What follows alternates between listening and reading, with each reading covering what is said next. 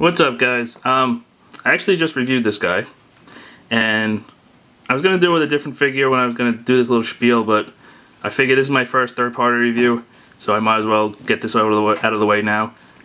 I just want to talk for a minute about third parties and what, who they are, what they do, and why, and the kind of controversy around them. So a few years ago, companies like iGear, TFC Toys, Fans Project, there's dozens of them now, but they figured out that Hasbro wasn't giving people what they wanted as far as Transformers. They're kind of doing what the hell they wanted, and they said, let's get in on that. So we have things like TFC Hercules, who is an homage to Devastator. We have iGear, Rager, Shafter, who is an homage to Erector. And these toys will not come out from Hasbro. You really think Hasbro is going to put out another Erector, who is a little one-off character that they just made a toy out of, is never in any shows or anything? No. Third parties will.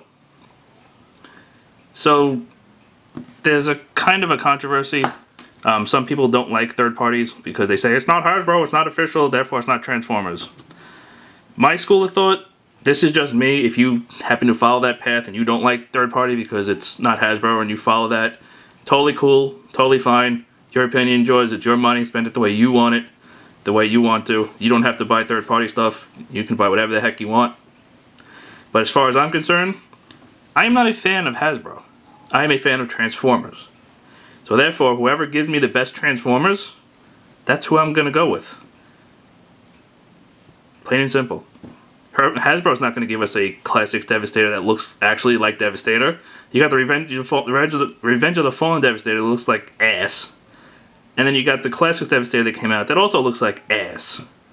They're never going to give us a G1 accurate Devastator. They're never going to give us any Devastator that doesn't look like crap. TFC Toys did. I mean, obviously it's not him, I'm pointing at him, but TFC Toys did. Mankey Toys did. So what's the problem? That's just, I mean, it's just my opinion. But seriously, all they're doing is making the characters that we want. I know it's not official Hasbro, therefore it's not really a Transformer, but let's be real here. This guy is awesome.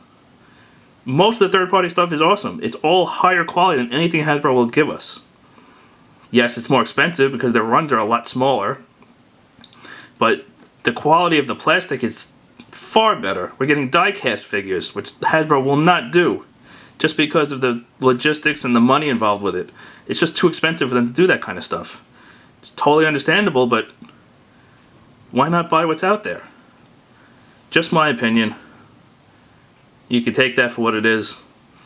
If you want to if you don't want to collect third party because it's third party and it's not really Hasbro, it's not really Transformers, cool, totally awesome. Hopefully you still watch my videos. Hopefully you still like me. Just throwing it out there. That way, if I start reviewing third party stuff and people say, oh, well, why are you doing that? It's not really Transformers. Point you to this video. You can hear what I have to say. Take it for what it is. Just my 2 cents.